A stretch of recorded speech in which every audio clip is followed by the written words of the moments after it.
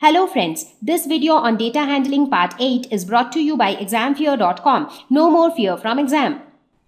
Now you might ask that what would happen if the frequency is very high, because here the example that I had taken where I said that the entry for apple is repeated 5 times, the entry for mango is repeated just once. So these are smaller numbers, so we can very easily count them.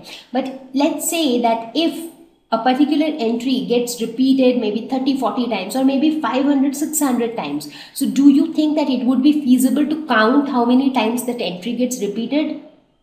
Not really, because again that would become a tedious task. That would again become a difficult task. But our aim is to simplify the task. Our aim is to simplify the entire data so that it can be easily interpreted. So what will we do? So here we introduce a new concept of tally marks. Now what is tally mark? So tally marks are nothing but it's a symbolic representation of the frequency of each entry. Now this symbolic representation will help us, it will make our job a little easier to make the frequency distribution table. So let's see how do we make use of tally marks.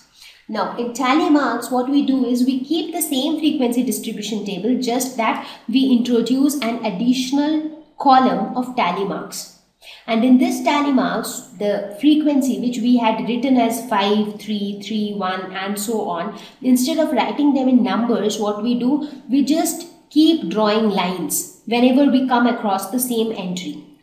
And there is a specific pattern in which we draw these lines. So let's say that we start counting how many times apple occurs. So first time, second time, third time, fourth time. Now when it is fifth time, we cross it. And again we sixth time, seventh time, eighth time, ninth time, and again 10th time we cross it.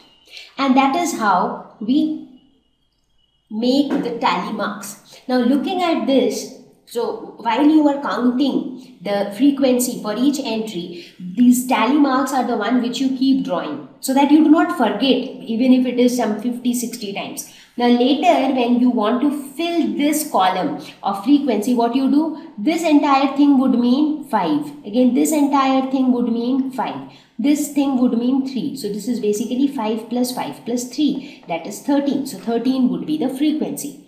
So the concept of tally marks is basically that when you count the frequency, when you count how many times a particular entry gets repeated.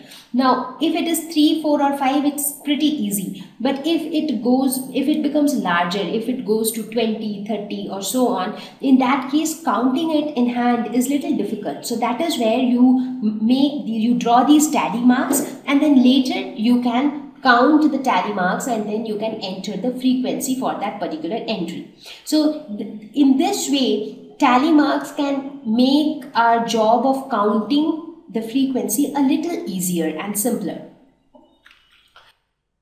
Thank you. Please visit examfear.com for free quality education. You can learn with a simple 4-step learning process wherein you can watch video lessons, you can ask your questions, you can refer notes, and you can take a free online test. We have content for class 6 to 12 on physics, chemistry, mathematics, and biology along with practical videos. So please subscribe to our channel for daily updates. Thank you.